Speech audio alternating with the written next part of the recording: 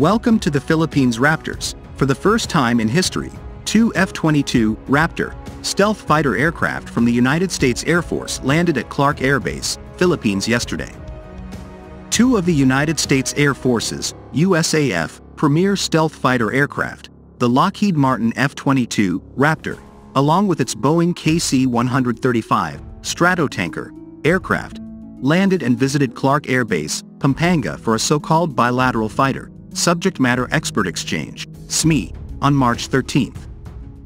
In a statement Wednesday, Philippine Air Force (PAF) spokesperson Colonel Consuelo Castillo said the bilateral fighter SMEE is part of the Air Force's Mutual Defense Board Security Engagement Board (MDB-SEB) activities for 2023.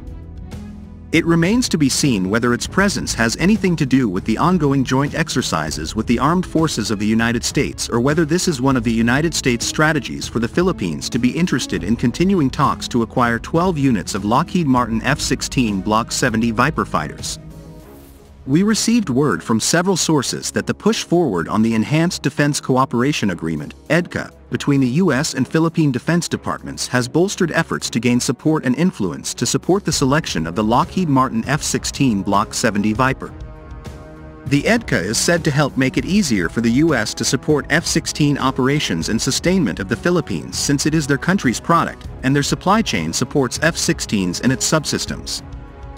The U.S. cannot provide any support for the JAS-39 Gripen except for emergency requirements for ammunition, since the Gripen is not in service with the U.S. military, and has subsystems that are not even in the U.S. military supply chains.